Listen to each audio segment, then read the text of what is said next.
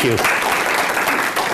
Now, this is not meant to be a presentation. This is meant to be an interaction, because dentistry certainly is, to many people, scary and sort of a mystery. And we want to solve that mystery and make it not so scary, if at all possible. So we're going to talk about a myriad of things. I put together a program, but that program can be thrown away and we can answer questions. I received about 8 to 10 questions ahead of time. So I will answer those questions, and if you have questions, please don't hesitate to stop me and ask the questions. I will repeat the question for the camera so that this is being videotaped so that other people can see it. So remember, this is your presentation today. This is not mine. So I want to answer your questions, and when I leave, I hope that if you have questions that you want to ask privately, I'll stay around for a little while. Thank you. I'm going to talk a little bit about evidence-based dentistry, and what we're going to is evidence-based dentistry versus dentistry the way it's always been done.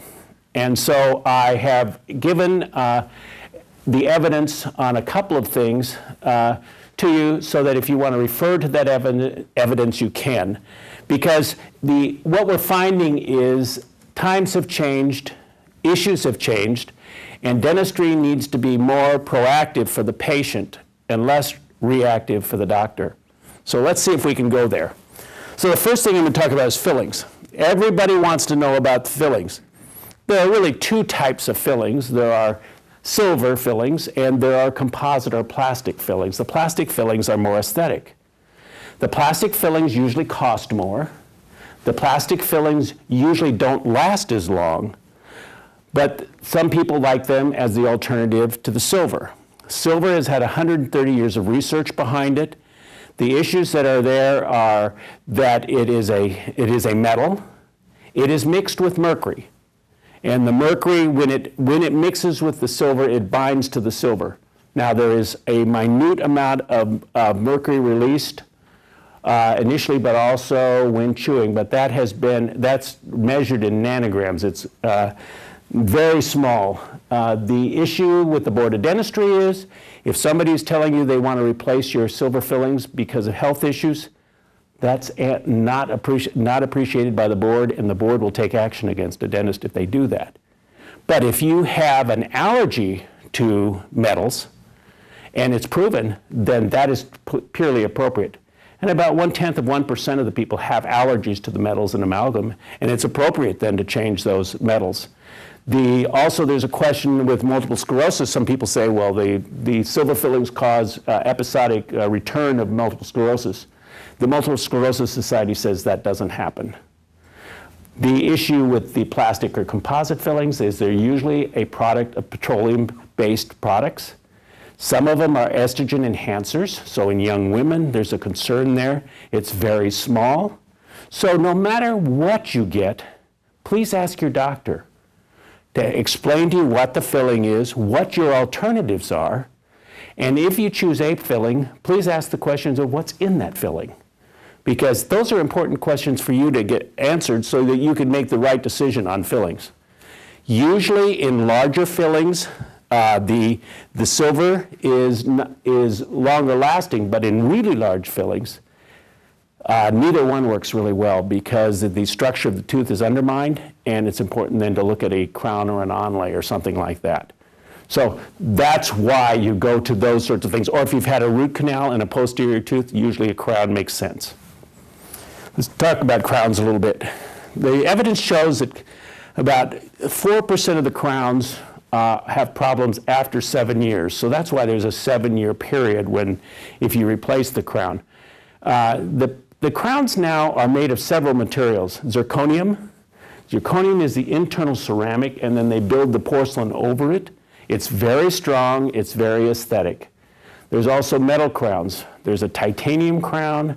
There's a gold crown. And then the gold is rated according to its nobility, how noble or how much gold is in it, and platinum. So when they offer you a crown, I think the important thing is to get, again, what are your alternatives? Usually in anterior teeth from premolars forward, the premolars are the little bicuspids here. Usually it makes good sense to have some type of porcelain crown, unless you don't mind showing the gold or something like that. It is also important that if you grind your teeth, Be sure that you some way get a guard or something like that, because porcelain tends to be very abrasive. It's made up of little glass particles. So if you grind your teeth, it tends to be more abrasive than, say, gold or something like that. So if you're going to get a porcelain crown, please make sure that you check with the doctor about some night habits where you're grinding your teeth or something like that. Okay, let's talk about implants. Implants used to be the cutting edge, and now they're state of the art. Implants are, they take a titanium cone and they put it into the bone, and that sounds terrible, but you've got to remember the bone is not innervated. So there's no nerves in the bone. So what happens is when you put that titanium in, it does not bother you. It does not hurt. They numb the tissue up over it, but when they go through there to put the bone in, put the titanium cone into the bone, usually you don't have any difficulty with that. Now there's two ways to do that. They can leave it there and let it, what they call integrate, where the bone grows into the titanium. The titanium's roughened, so the bone integrates with that. Some of them load or put a crown on that titanium implant immediately. And it just depends on, again, your oral habits, on chewing and stuff like that, where it is in the mouth, aesthetics and everything, to see whether you load it immediately or whether you wait usually 3 to 5 months for the bone to integrate. And they put a stainless steel healing cap over that. And then at that next time, they take the healing cap off and they put something called an abutment in. And the abutment screws into the implant. And then what happens is they put the crown over the abutment. 97% of the implants are successful. Unless you've got periodontal disease or you're a heavy smoker when they put in the implant or something like that, because the smoking tends to stop the healing process. Now, if you, implants are so important because what happens is, in many places, that's all you can put in there. And oftentimes they have put bridges in there where they prepare the two teeth on either side. I got a racquetball racket in my front of my teeth, and I have a bridge down there. I wish I'd had an implant, but it happened 30-some years ago. The issue there is that you don't have to prepare those adjacent teeth. You don't have to cut them down in order to put a bridge over it. The problem with crowns and bridges is you get recurrent decay around the margins where the crown meets the tooth. Second thing that can happen is you can get fractures.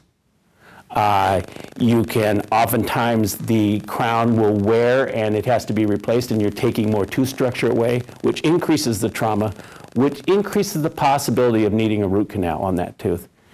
With an implant, you don't have those difficulties because you're putting the implant right where the tooth was. So it makes it a little better for you to have that in the long term. Sealants. Sealants are a plastic that are put in the grooves of the teeth. Now what happens is, oftentimes where we see problems where the bacteria settles into those grooves. And people will brush, but not well, and so that's where the bacteria starts demineralizing the tooth. Once the tooth is demineralized, it becomes softer, and the bacteria releases an acid as a byproduct, and it continues to eat on the tooth. Once it goes into the second layer of the tooth, it's a cavity. Sealants seal that groove so the bacteria cannot settle there.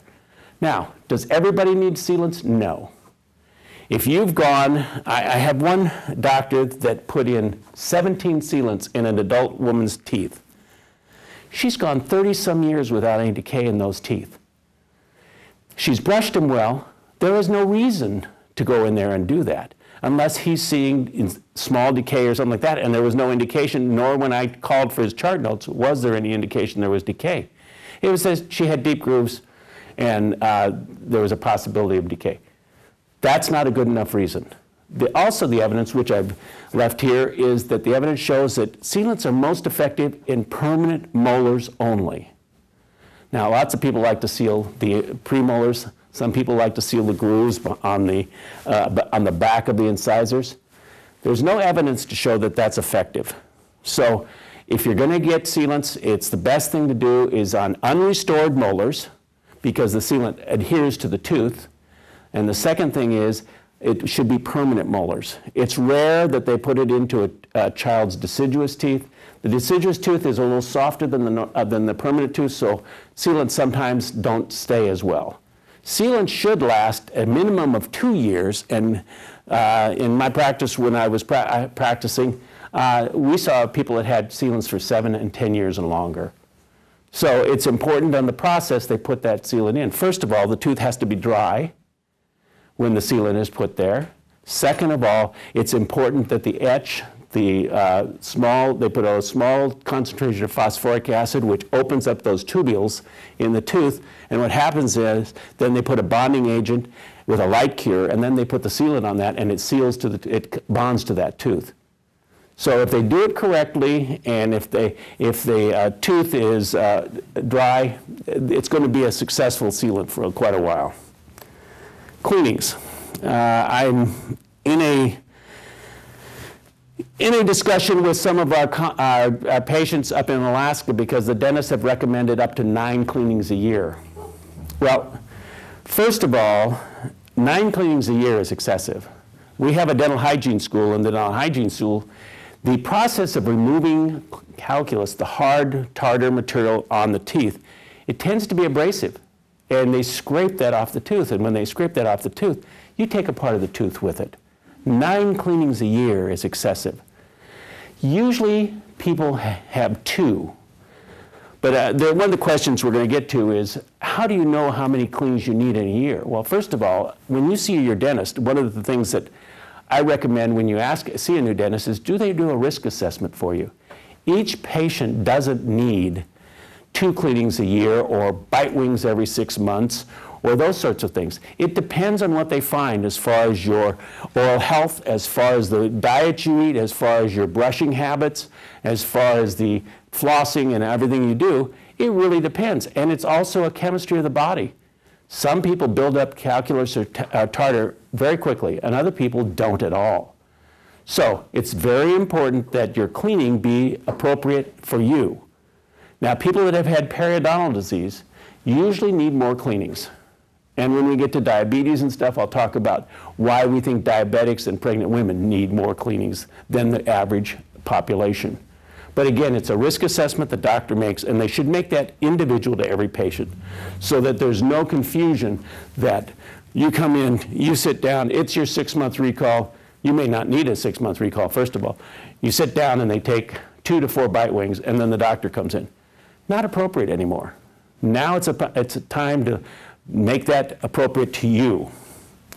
Yes? Question about cleanings.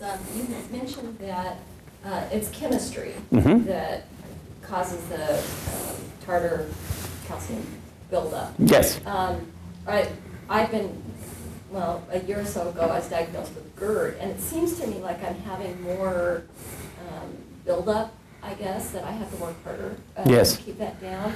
Could that be possibly because of?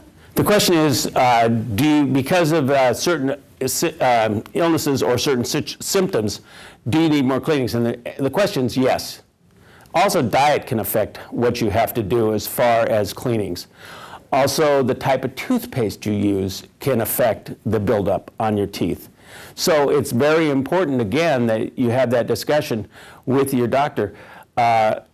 I tend to build up calculus faster than most. I use an anti-tartar toothpaste, but the issue with the anti-tartar toothpaste is it makes your mouth pretty sensitive and if you use it for a long-term period of time. So if you do build up, I recommend you use the tartar-controlled toothpaste, but switch it up every 2 weeks with the regular toothpaste for about a week. Your mouth will do just as well, and the chemicals will still be there to fight the tartar, but you won't get the sensitive tissues and the teeth.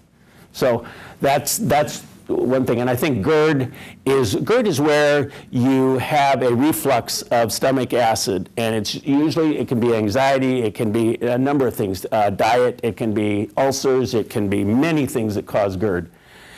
The issue with that is that reflux of acid can cause deterioration of the teeth. It also can cause other problems within the mouth. So the important thing is to control it. Now, that's why they sell Nexium and all those sorts of medications. But you can also control that with diet. Spicy foods, cut that out a little bit. Go more towards the something with calcium in it that keeps the acid in your stomach down a little. So those are things you can do just naturally without having to go and buy a pill and everything like that. But GERD is a real problem now, and we do see it as a problem in dentistry. Okay, let's talk about medical risk assessment, excuse me. We've already talked about it. I don't want to bore you again with risk assessment, but it should be, you should have a score. There should be a score for risk assessment. And it should be low, medium, or high risk. And that determines how often you get your x-rays, how often you get your cleanings, and those sorts of things. So that risk assessment is very important. And when we see risk assessment, it's becoming a thing in dentistry now, whereas before there was a risk assessment, but it was more or less in the dentist's head, and it was never written down anywhere. And so what happens is the new assistant or something, or the new hygienist or whatever, doesn't have that information, and so, well, we better take these x-rays, or we better do this. It needs to be written in the chart. If it's not in the chart, it didn't happen. So that's really important, because the Board of Dentistry have a couple of patients that were charging us for build-ups and everything like that, and I said, I have your chart notes in front of me, and I don't see in your chart notes that you did a build-up. Oh, it's not there? I said, no. And the Board of Dentistry says if it's not in the chart, it did not happen. So it's very important that the chart notes are complete. Yes, another question? Well, yeah, just I'm kind of going back to your comment about dentists and replacing cleaning or replacing fillings and that sort of thing. I unfortunately have a dentist. I think that I need to get a new one because they recommended I replace all of my fillings because it was, leaking and it can cause more cavities and that kind of stuff. And then also it's like everything. They want to do the full mouth x-rays. They want to do everything. So if you're seeing those sort of things, it sounds like you should be looking for a new dentist. But could you also comment on the full mouth x-rays? Sure. That types of thing? There's several types of full mouth x-rays. There are panoramic x-rays where you stand still and the machine goes around, and it's a film about like that. And it shows most of the mouth. It doesn't do well on the anterior teeth, or the front teeth. But it shows the jawbone. It shows where the nerves go through the jawbone. It's especially good for people that are going to have their wisdom teeth out because you see where they are. You see where the root is compared to the nerve that comes down there. So those are pretty important. They're also taken, encephalometric x-rays are taken when people are going to get orthodontia, because they then can watch, they see the positioning of the teeth, and they can then, in a cephalometric x-ray, they can sort of dice it so they can see different angles of it. So when they put torque on those teeth, they don't, if there's too much torque on a tooth in orthodontia, it will resorb the root, it'll dissolve the root. So that's why it's important not to be impatient with an orthodontist. Give them the time to move the teeth into the proper place, because then you'll have the teeth in that position for the longest time. There are full mouth x-rays. Full mouth x-rays are 16 films usually. And they take 2 bite wings, and then they take what they call our periapical x-rays. In other words, you see the root of the tooth as well as the surrounding bony tissue and the crown or the top of the tooth. In a bite wing x-ray, you only see the crowns of the upper and lower teeth. We recommend full mouth x-rays every 7 years. And the reason for that is because even the x-rays have gotten better. They're lower dosage of x-ray, and the films are faster. So the patient's not irradiated as much as they used to be. And an x-ray in the mouth is far less than a chest x-ray or anything. But radiation is additive. And if you fly in an airplane a lot, you're getting a lot of exposure to radiation. Outside in certain areas, you're getting a lot of exposure to radiation. So let's minimize the amount of x-ray to what's therapeutically necessary and diagnostic x-ray so that you don't have an excess number of radiation or x-rays in your mouth. So that's the other one. Sometimes doctors will take 7 what they call vertical bite wings, where they put it in there and they can take pictures of the upper and lower roots and crowns, but there's a very small survey area. And then for young children, they'll do something called an occlusal. An occlusal film's about that big, and what happens is they put it in and have the child bite on it. And then they shoot from this way, and they can see if the permanent teeth are forming. They can see if there's congenitally missing teeth. They can see if there's some abnormality, such as a tumor or anything like that, they can see those on young children very quickly. And so occlusal x-rays are usually just for children. Now, x-rays, they have two types. They have digital x-rays, and they have regular x-rays with an x-ray machine. Digital x-rays are better than the regular x-rays because there's, again, less radiation. They're much faster.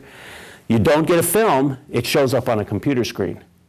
And then they can go through there and they can highlight it or they can increase the brightness or whatever if they see something that's questionable. You can't do that on a film. Right now, we're seeing about maybe 50 to 60% of the offices are digital, and it's moving very fast towards almost all digital. And there's no chemicals that you have to use to develop those x-rays. Because if you take a regular x-ray, you've got to send it through a developer, and a lot of those chemicals then have to be shipped, and they're considered hazardous waste. So it's important that you look at those things and you say, hey, I want to go this way. It's better for me. It's better for the environment. And so you look at those things and say, that's what you want to do. Let's talk a little about diabetes. Diabetes, there are about 25 million people in the United States with diabetes and another 54 million people in the United States that the concern is that they're subject to it and just it's not been diagnosed. What are some of the indications for diabetes? Increased thirst, increased hunger, increased urination, altered taste of the mouth, increased cavities. I had a patient who we could not figure out why he was getting decay. And so I sent him to his doctor, and they did a test for diabetes, and he was diabetic. And once we got his diabetes under control, his decay stopped. The reason diabetes is a problem is because it's an inflammation. Diabetes, insulin is produced in the pancreas of in the body. And what happens is that insulin takes the food, the lipids, and moves them to energy for the cells so the cells can do their function and they can divide and all that. What happens in diabetes is the insulin breaks down there. So then we get increased inflammation. So what happens with people that have periodontal disease and stuff like that, if they're diabetic, their periodontal disease and an inflammation, and because they don't have enough insulin, so it becomes cyclic. And so what happens is it gets worse and worse. So that's why we recommend that diabetics have more cleanings. And we recommend up to 4 cleanings a year, once a quarter, for people with diabetes. And it's important because we can control that inflammation. And if we can control that inflammation, other symptoms and other problems could be taken care of with that. So we think that diabetes needs to be looked at closer. We're getting more and more diabetics. As we increase in girth, we're noticing the increase in diabetics significantly. The way to deal with some of that is increased exercise, decrease on the sugary foods, the colas and those sorts of things, and more fruits and vegetables. Those things will help you. Just your diet can help you with the diabetes. Now, there's type 1 and type 2 diabetes. Some people don't have the luxury of being able to control their diabetes with diet and exercise. But most of us do. If we really look at this, most of us do. And we need to know what our glucose level is. If we can lower the glycemic level by 1%, we can increase lifespan by 10 years. And I did an anesthesiology rotation at the medical school after my dental studies, and I had patients that were diabetics. And what happens is that diabetes, they start shutting down the extremity circulation. So it wasn't unusual to have to do amputations on severe diabetics or uncontrolled diabetics. Issues with glaucoma, issues with eyes and stuff like that. So it's really important that we know our glycemic level and we know if we need to do something to control that. Yes, excuse me. What about insulin resistance? Do you see the same incidence of problems with your dental? We do. We do. And this is off the subject, and I'm sorry, but we also see it with meth addicts. Meth addicts have severe decay. I mean, when you see a meth addict's mouth, it's destroyed. And it's destroyed 2 ways. 1, decay, and 2, they've absolutely ground their teeth flat. And getting them back into control because of the inflammation, and if they're insulin resistant or diabetic, it really gets bad. So We see that quite a bit. So that's something that wasn't on my thing, and I'll just bring it up. Respiratory. Asthma and nose. If you can imagine the amount of bacteria in somebody's mouth, and they inhale that, and the bacteria gets into their lungs. Now, if you're asthmatic, or if you're older and have, breathing disorders or something like that, it can cause some severe respiratory problems. Now, there's no cause and effect yet, but what there is an association between people that have high bacteria and incidence of respiratory disease because of that bacteria. They're working very hard to see if there's a cause and effect there, but right now they say that if there's somebody with a breathing, my mother had COPD, and what happened was we had to keep her mouth absolutely clean, or we noticed an incidence of greater difficulty in breathing and stuff. So it was very important that we took care of that. Pregnancy. It is known that decay in cavities is a contagious disease, and it is passed from usually mother to child. Now, it depends on the primary caregiver. If it's the father, it's from father to child. But the problem with that is that the bacteria of the mother's mouth is passed to the child, and that bacteria is some of the bacteria that causes decay. We believe there's two things about pregnancy. First of all, there are studies out there, and it's about 50-50, that women with periodontal disease that are pregnant have a higher incidence of preterm and low birth weight babies. Preterm is before 37 weeks. Low birth weight is 5.5 pounds. So the incidence is greater, and it's about 8 times greater in women with periodontal disease. So what we're trying to figure out is how we can control some of that. So we think that women that are pregnant, used to be that you didn't touch a pregnant woman except in their second trimester. That's been debunked. You should have cleanings. The bacterial load of the mother's mouth is so important for a couple reasons. One, for her health and her fetus at that time, but second of all, lowering the bacterial load in that mother's mouth after the baby's born decreases the incidence of passage of bacteria from the mother to the child. So it has that dual effect. So we believe that it's really important that people that are pregnant have increased cleanings. Also, you notice that ladies that are pregnant have hormonal problems where their gums bleed a lot easier. And that's why if the brushing and cleaning of the mouth is not better at that time, it'll get much worse. There's such thing as pregnancy gingivitis, which what happens is it gets so sore in there and it bleeds so easily when they brush that oftentimes they stop brushing, and then it gets worse. So it's really important that pregnancy, we take special precautions to make sure both the mother and the fetus and the born child is taken care of. Bisphosphonates. Bisphosphonates are drugs that are used for women with osteoporosis and people with advanced cancer. Usually women with breast cancer. Bisphosphonates have been a super medication, and it's done remarkable things. But when we have bisphosphonates in a patient and they have a problem with their teeth, it's very important that the dentist knows that the patient is taking bisphosphonates. And the reason for that is because it breaks down the healing process of the bone. So what happens is when a doctor will take a tooth out, that socket, that bony area that usually heals, doesn't. It becomes necrotic. And there have been people that have lost parts of their jaws and other things like that. And it's a simple process of dealing with the bisphosphonates. It also is very particular to certain bisphosphonates and higher concentrations of bisphosphonates.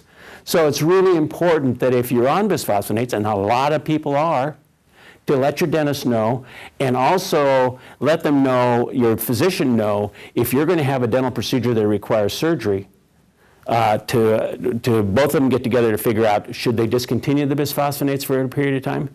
I've seen where a tooth needed to be removed, and because the patient was on high levels of bisphosphonate, they've done a root canal on the root and cut the crown off just to keep the tooth there because they're afraid of the necrosis of the bone itself. So it's really important that that connection between their oral health and your physical health there's better coordination of that care. Drug interactions.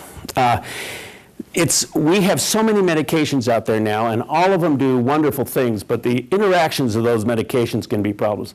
For instance, women on birth control pills, antibiotics don't work.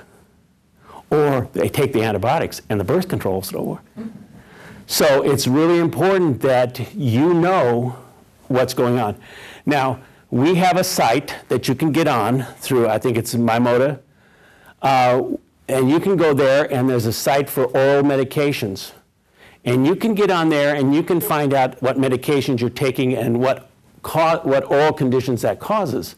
People that are on asthmatic drugs, their mouth tends to be dry, so they have a higher incidence of decay, because what happens is it's the saliva that neutralizes and cleans away the bacteria. If you don't have the saliva, you have a higher incidence of decay. So medications taken appropriately are absolutely correct.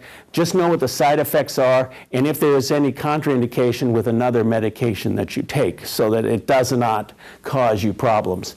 So I would, if you're on medications, just go to MyModa, and you can type in either the trade name or the generic name, and it should pop it right up for you and give you that information. Even if you misspell it, it'll come on. And some of those drugs, it's easy to misspell.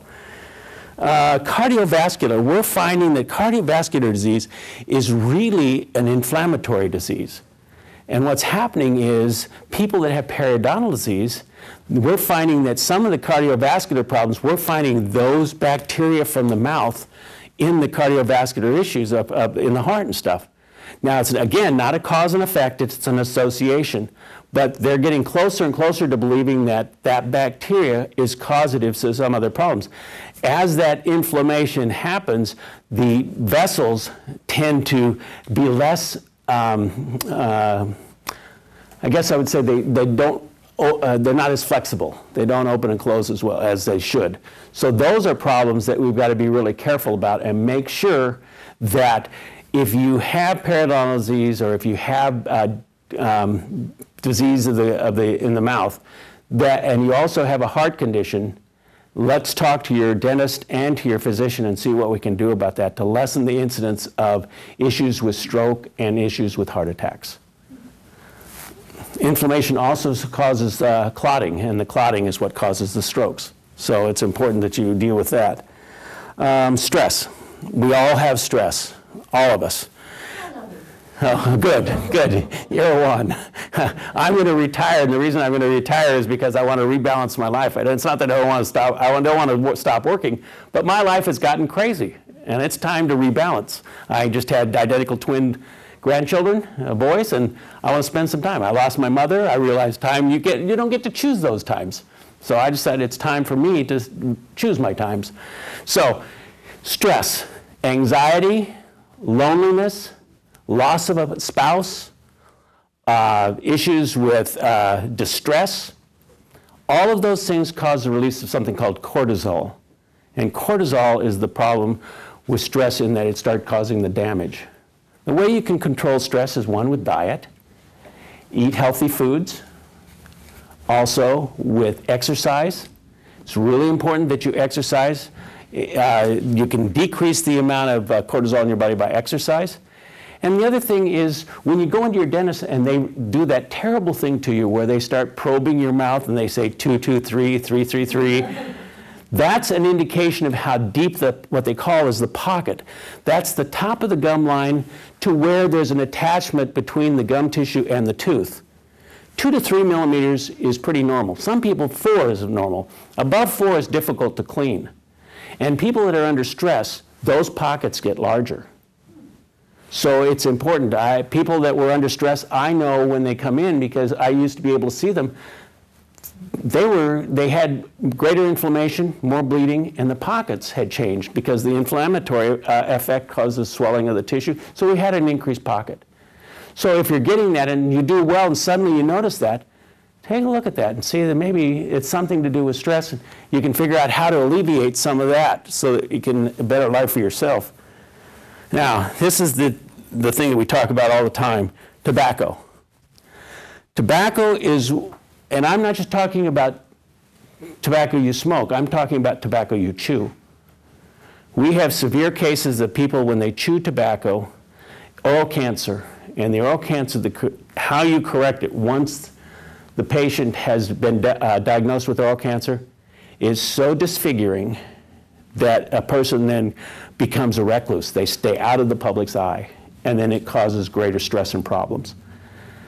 That constant connection between tobacco and the gum tissue, or in chewing tobacco, there are so many other chemicals that are in that chewing tobacco, and you put that right against the tissue, and you have it there almost all the time.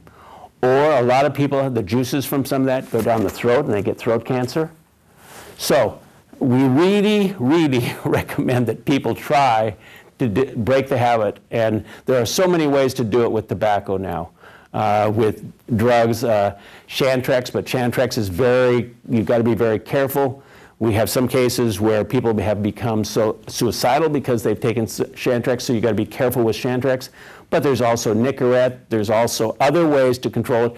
We also find that if you have a counselor or somebody you call into and talk to about your smoking or tobacco sensation, it's more effective. Smoking tobacco is a problem. We find that electronic cigarettes, while I don't like electronic cigarettes at all, tend to give a lower dosage to the patient, and it tends to be a better thing than the actual cigarette. It's not good, but it's better. So when I look at tobacco, those are the concerns I have. So I don't know what the initiative on marijuana is going to do, but it probably will cause increased smoke. Now, marijuana is not as bad as tobacco, but just the use of smoke on the body causes decreased healing in the mouth and those sorts of things. So it's really important that we try to negate that. That's why we don't like some of the air out there, some of the pollution in the air. It does the same thing to us. So it's really important that we try to control those things in our body. And so tobacco is something that we'd like to control. And secondhand smoke is terrible. I grew up with a mother that smoked. And it's not good for anybody to have secondhand smoke. And a couple of my sisters have asthma because of that, I think. So it's very important that we try in some way to control that. Okay, now we're going to get some of the interesting ideas that we had out there. I thought, we can talk forever, and I'll take your questions. Some people want to know what the good what toothpastes are, what it's a good toothbrush, those sorts of things, and we can answer those. But I thought we'd talk about tattoos and piercing, because it's something that has an oral physical health connection, but it's becoming more and more popular, and we've got to figure out how we deal with it, because there are different ways to deal with each one of those. Let's talk first about tattoos.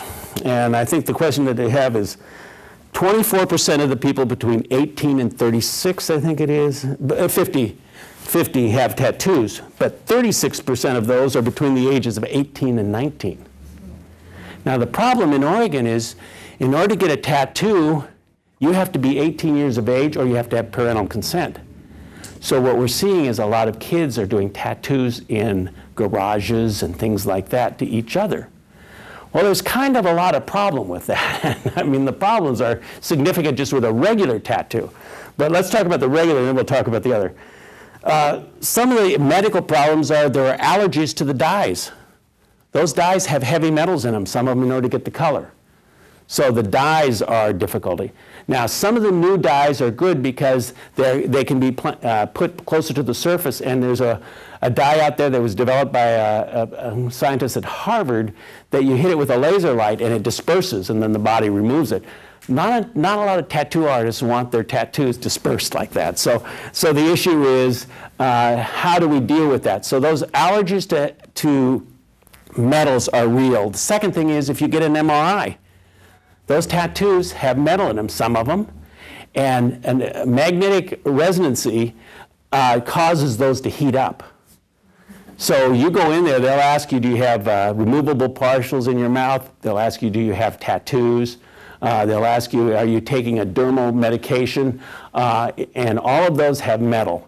And so it's really important you know those things and explain them ahead of time so that you don't have difficulty with that with MRIs. Hepatitis B and C. I think the most important thing is if I'll talk to you about it later. I'll talk about it now. If you're going to get a tattoo, make sure that your tattoo artist has a hepatitis vaccine. Very important. I mean, your dentist has to now in order to practice. And a lot of the stuff that the dentist does in the mouth is not as invasive in many respects as what a tattoo is.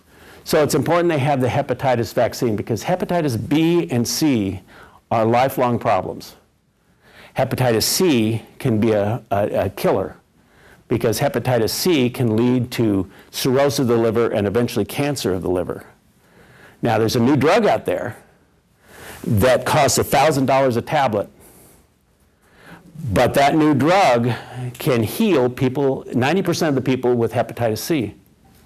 It has to be taken with a second drug, and the overall course, if you're taking just the Sovardi, which is the new drug, if you're taking that, it's about $89,000 for a complete series of medications. But mixing it with the other, it's up to $120,000. So the question in Oregon right now is, how do we spend our money? Because in the Medicaid world, there's an awful lot of people with hepatitis C. And the issue is, can we afford to give everybody, because they figured if they did everybody that hepatitis C in that world, there'd be only about $40 million to do everything else in Medicaid. So the state has decided that they're only going to take people in stage 4 with hepatitis C. Those are the people at most risk and have the best outcomes. But people in 1, 2, and 3, they've recommended not giving that drug yet. There's going to have to be something come up because giving that drug in the initial stages is going to cost less than not giving the drug and having to treat the other problems with hepatitis C down the road. So they're going to have to figure that one out. Is there a hepatitis vaccination? Yes, there is.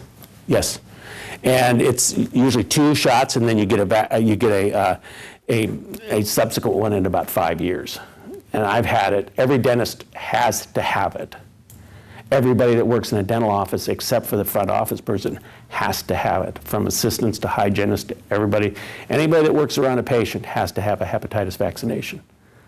How long is it good for? You have the 2, and then you have a booster at about 5 years, and it's supposedly lifetime. There's also this again off the subject, a herpes zoster vaccine now that's out that is really good. People that have had chicken pox oftentimes get a, it's called, I'm trying to think of the name besides herpes zoster. Shingles, thank you very much. See, there are people here that know more than I do. A lot more people than I do. But the shingles, the problem with that is it usually follows nerve pathways. It is very painful. It usually happens in older people that have had chicken pox. Now, most of us have had chicken pox. There's a herpes zoster vaccine out there that will lessen your chance of getting it, and if you do get it, usually make it less of a problem, less painful and less long-lasting. So I recommend the herpes zoster vaccine too.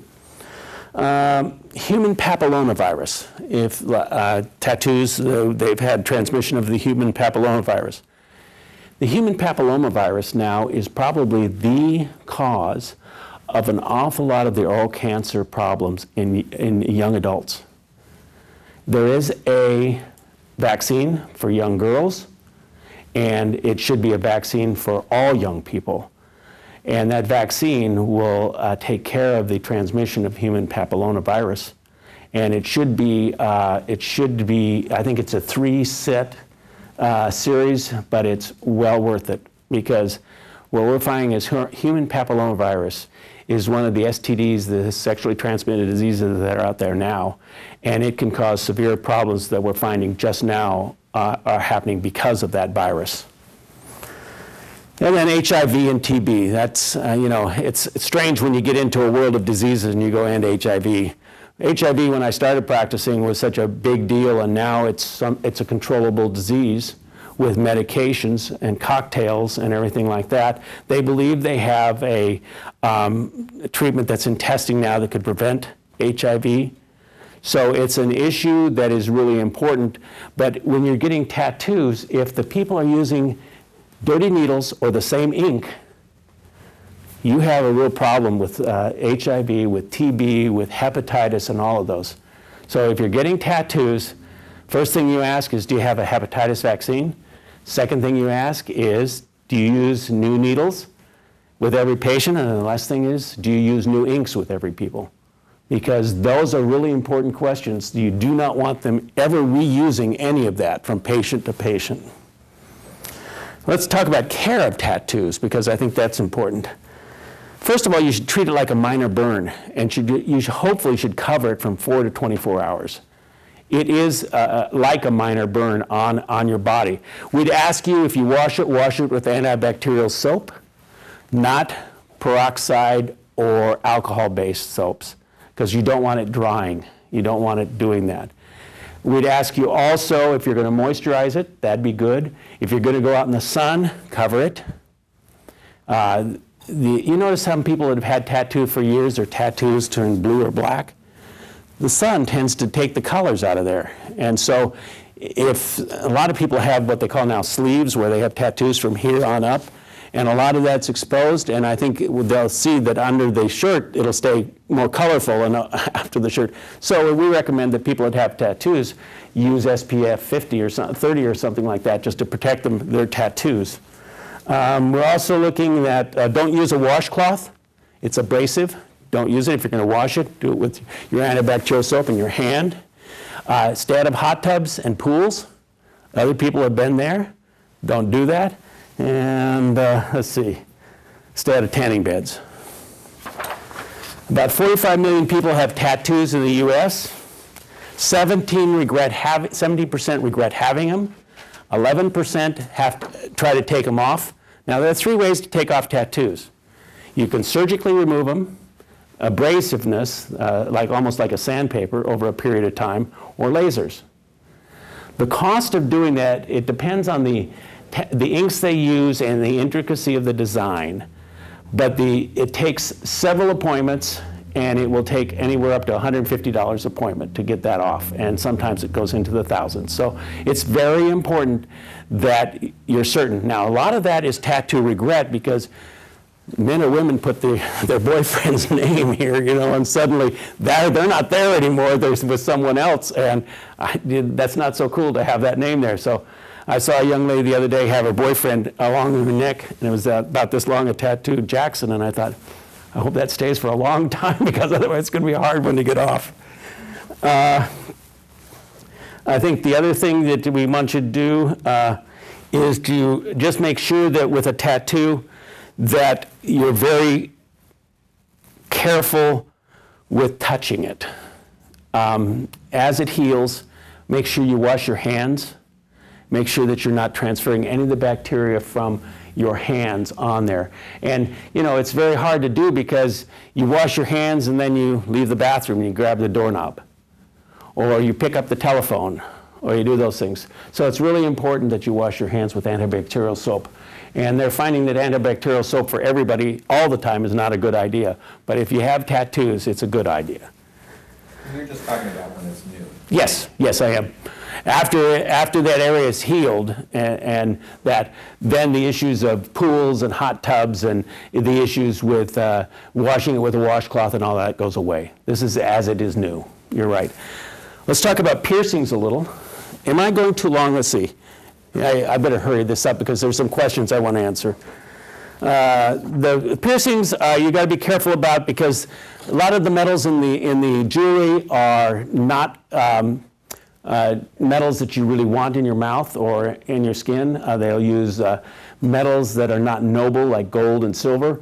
And people can have, just like in fillings, they can have allergies to those metals. So it's really important that you pick the jewelry that you want very carefully. I think the second thing is we want to make sure that, again, the tetanus, the SBE is subacute bacterial endocarditis. That's where people have damaged heart valves.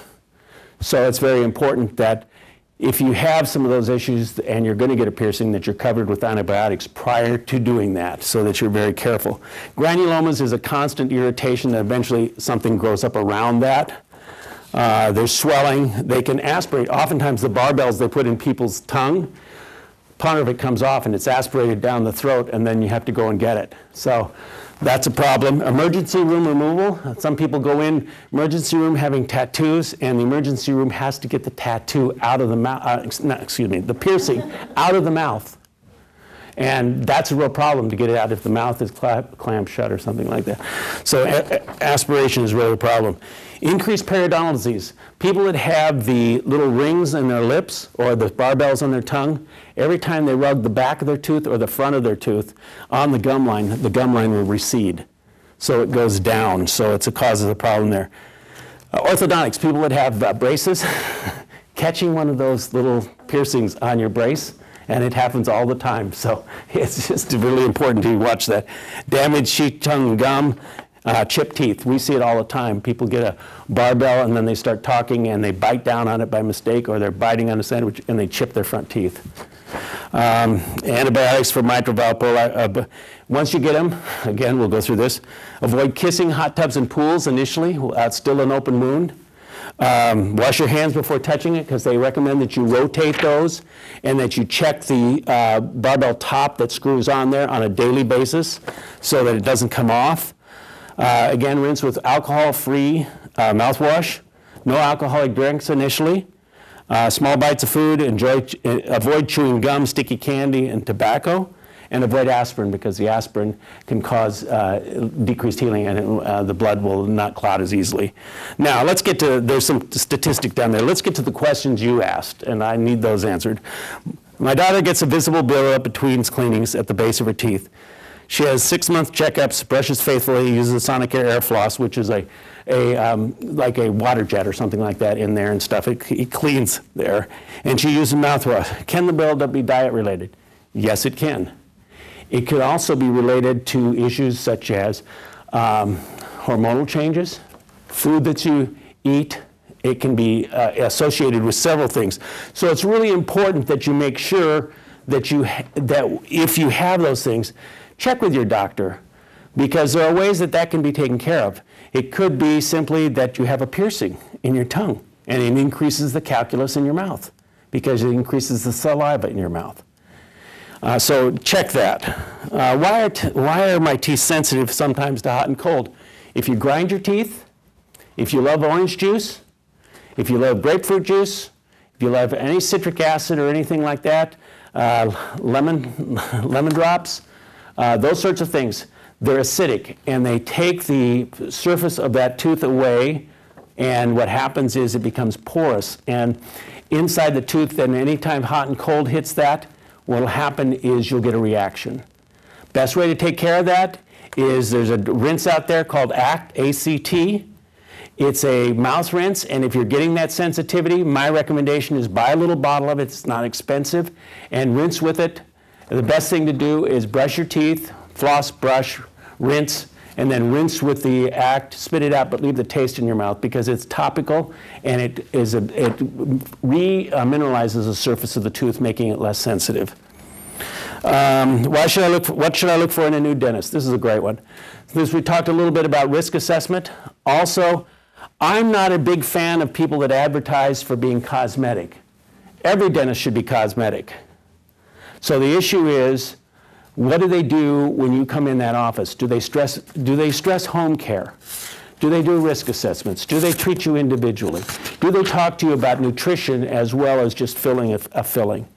Are they more holistic, and I mean that in a way that they ask you about your medications, they talk to you about your physical needs as well as your dental needs. And those are the type of dentists that you'd go to, in my estimation.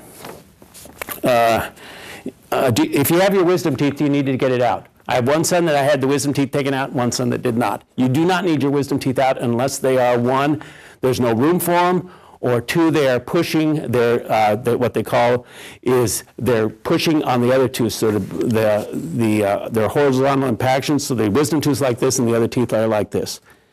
Now, the reason you get wisdom teeth out when you're young is because the bone is less mineralized, it's softer, so getting that tooth out of there when you're younger is easier. Also, if it's going down towards the nerve that goes down that way, if the roots are not fully formed, it's less chance of damage to that nerve. And also the issue with healing. You heal faster when you're younger. So those are the reasons you would get him out. But one son didn't need to get him out. They came in straight. He had plenty of room.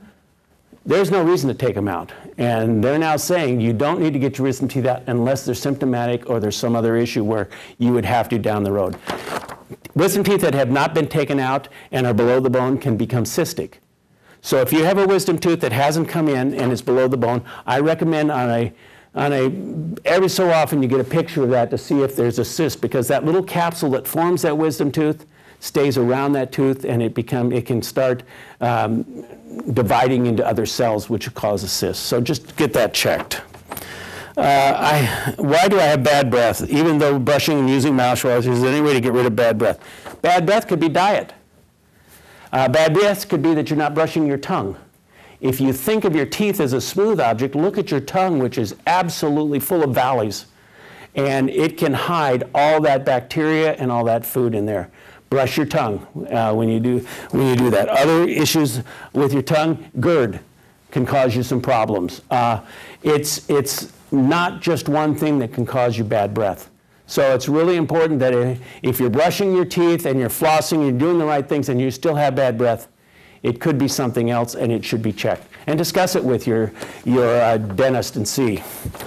Some of the other questions, I'm sorry I'm rushing through this, but I want to make sure we get them answered. Why do gum lines recede? The connective tissue gets less flexible, and so the gums tend to pull down. And that's why they call older people long in the tooth, because their tooth tends to go a little longer. It looks that way. So also people tend to get what they call dark spots between their teeth. It's because the gums don't fill those spots anymore. That's why gums recede. How does it affect my health? Well, if it's natural aging, it doesn't. But if it's due to periodontal disease or something else, the smoking and those sorts of things, it can affect your health. So there are many reasons for recession. Does high blood pressure affect your oral health? Yes, it does. High blood pressure is a problem because it can cause other cardiovascular issues, which again is an inflammatory problem. So your blood pressure is very important. And if you have high blood pressure and it's exceedingly high, maybe at times you should not have work done. It's important to, if you go to a dentist and they don't take your blood pressure, ask them to. Every time you go in there, not just once in a while. That is so important to have your blood pressure taken in your dentist's office. Second thing, oral cancer exam. Oral cancer exams are not looking in the mouth saying, nope.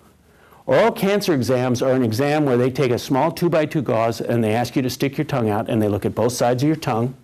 They look at the back of your throat. They take their finger and go down in the floor of your mouth to feel if there's any hardness or swellings or anything like that.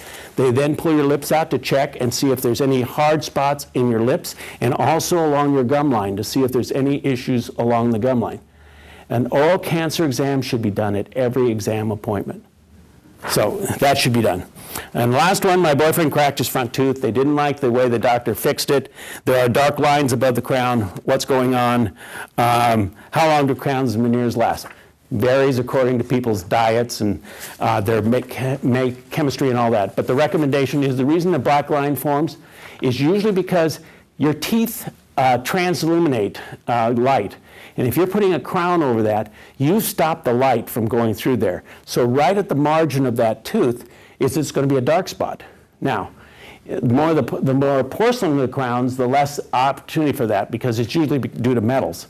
Second thing is certain foods, blueberries, teas and stuff will cause that staining, coffee, that staining, and it's important that if that happens, then they should concentrate with what they call an end-tuft brush, which is a very small brush that is not, it's a manual brush, and you just go up there and brush around the margin of those crowns once a day, and that should help. 7 years for crowns and veneers. I have veneer that I've had for 30 years, so it can be longer than that. And you know, if you see crowns that are not aesthetically pleasing, she didn't want to talk to her boyfriend about it because he was very concerned about that. The issue that you might do is if their doctor comes in, I mean, if you know the dentist they go to, or you go to that same doctor, just mention that, you know, he's very sensitive about this, but maybe you could mention it to him. It's affecting him. He doesn't like to smile, those sorts of things. And then when they go into the doctor, it's not a personal attack, it's a professional advice, and it makes it a little easier that way. Now, I've gone on 5 over 7 minutes longer than I should have, and do you have questions you have? Otherwise, I will shut up and move out. Yes? What are your comments on whitening? Whitening, there's several types of whitening. First, whitening toothpaste are a joke. So I'll tell you that first of all. Whitening toothpaste, all they do is remove surface stain. They don't get into the tooth itself, even though some of them have peroxide, but it's at such a low peroxide level that it does not really do a lot. There are several other types. You can get a over-the-counter whitening. There's white strips, and there's also little trays you can make and stuff like that. I find the white strips are better than the trays that you make because they tend to leak. They don't tend to adapt to your mouth, and it's really important. You're putting something called carbonyl peroxide, which is a relative of hydrogen peroxide, in your mouth and having it sit on your teeth. If those trays do not fit, it increases your salivary flow, and that carbonyl peroxide is being taken out of those trays very quickly, and they do very little for you, and it's not good for you anyway. So dentists, and I hesitate to say this because it sounds like we're referring, but dentists will make a specialized tray just for your mouth. And then all you need is a drop, not a whole goop, but a drop in each one of those teeth. Because when you put it on, it fits so tightly that it goes all around your teeth. Whitening works there. There's also lasers that they use that they say one appointment will take care of it. It's usually more expensive. It does whiten the teeth. Remember, whitening of the teeth is due to stains in your diet and stuff. So it won't stay white all the time, and you may have to do it again and again. My wife cannot whiten her teeth because the chemicals cause her teeth to be so sensitive that she cannot do it.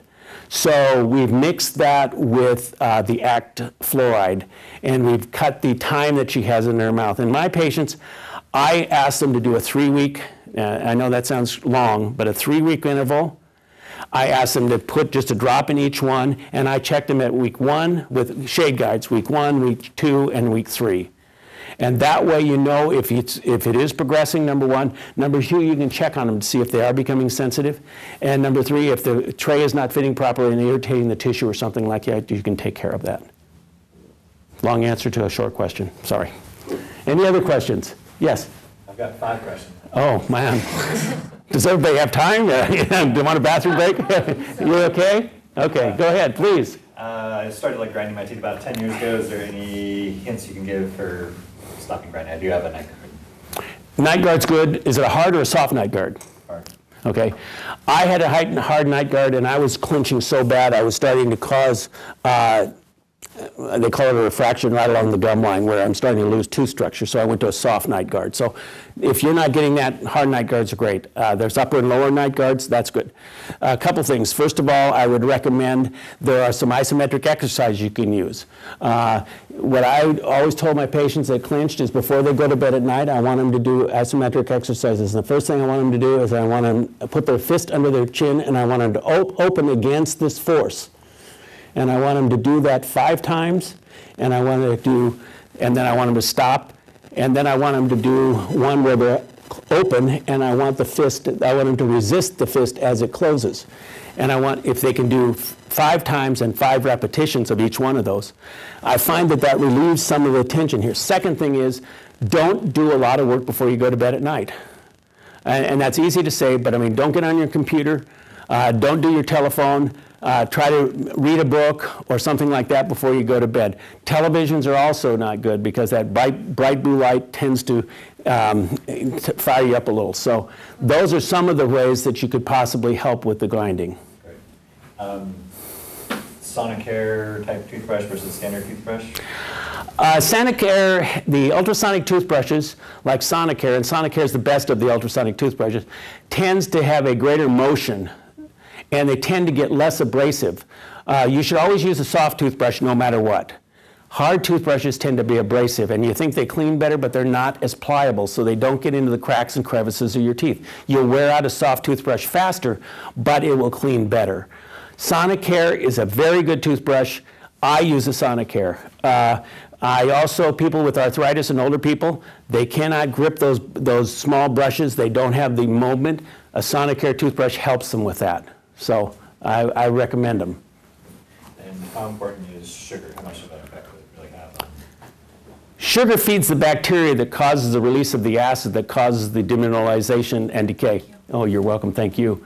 And so sugar is very important for diabetes, for other things. We have so much sugar in things that you don't see.